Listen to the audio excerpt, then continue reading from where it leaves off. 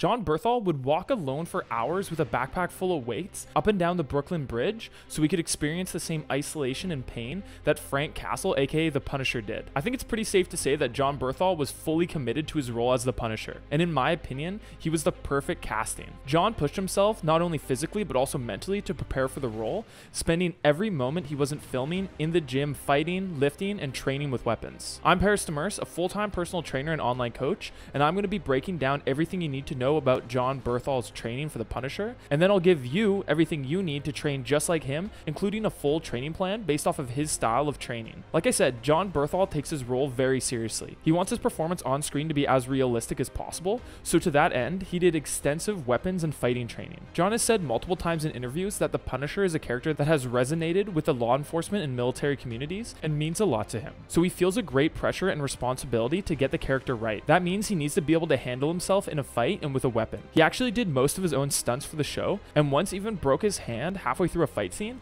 and just ignored the pain so he could finish the scene off. What a badass. So after hearing all that, it'll come as no surprise that Jon Bernthal is no stranger to pain and conflict, as he had a pretty rough past before becoming an actor. He's broken his nose 14 times in street fights, and he actually landed himself in jail at the young age of 17. Since then, he's cleaned himself up and started a family, but you can tell there's still some darkness there that makes him perfect for the role of the Punisher. So Jon spent most of his time training for the Punisher with his stunt double and friend Eric Linden. Oftentimes they'd get up as early as 4 a.m. to be able to fit the gym into their busy schedules. Jon understands that he needs to look good for the role of Frank Castle, but to him, his training is more about being able to handle himself in a fight than just having a ripped six-pack. So to that end, he trains his full body for performance and injury prevention. So let's go over how he would structure his workouts. He would always start off with the big strength movements: squats, deadlifts, bench press, and he would typically do 5 sets of 3 heavy reps. Then he would do a handful of different bodybuilding movements, all supersetted together. Think things like pull-ups, lat pull-downs, dumbbell incline press,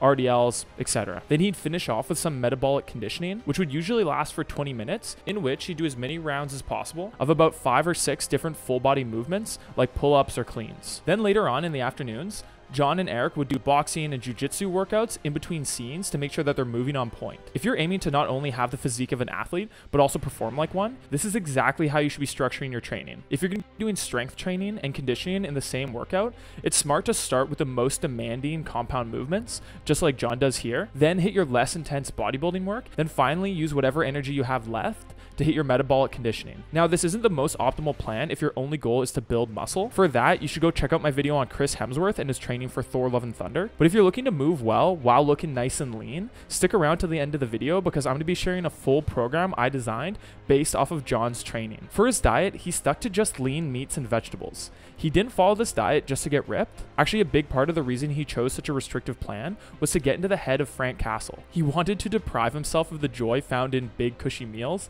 and just focus on foods that would fuel his body. This man is 100% committed, and I love it. That being said, there's no reason for you to be this restrictive unless you're also prepping to play a Marvel antihero. What I would recommend if you want to look and perform like Jon is that you eat just above maintenance calories by about 200 to 300 calories a day while trying to aim for 0.8 to 1 gram of protein per pound of body mass. The reason for this isn't just so you could build muscle, but also so you can properly perform and recover from the intense workout plan that you're going to be following. That being said, if you have quite a bit of weight to lose, then I would recommend eating about 200 to 300 calories under maintenance while aiming for the same protein goal. Since you have extra body fat to make up for the calorie deficit, your performance and recovery shouldn't suffer, and of course it'll also help you lean down. Now here's your 4-day-a-week training split structured just like Jon's training. We have the big compound movements first, then the bodybuilding work, and finally a full body athletic circuit at the end. If you're new to the gym, feel free to just do day 1 and day 3, and then work your way up to 4 days over the course of a couple months. Go ahead and leave your questions down in the comments, like the video if you want to see me cover more Marvel actors, and subscribe for more celebrity fitness.